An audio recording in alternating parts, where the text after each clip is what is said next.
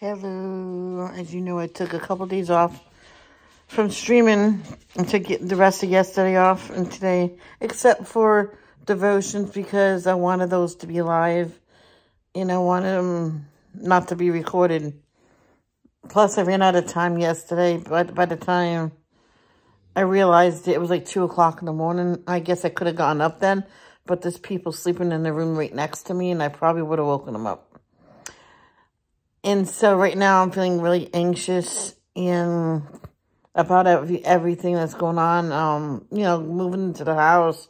It might be this weekend, but it also might be in 2 weeks, the 6th, just like it was before, because that's when my brother can get the truck over here to get my stuff. So I'll be back streaming tomorrow morning. It probably will keep my mind busy. So love, don't judge, peace out.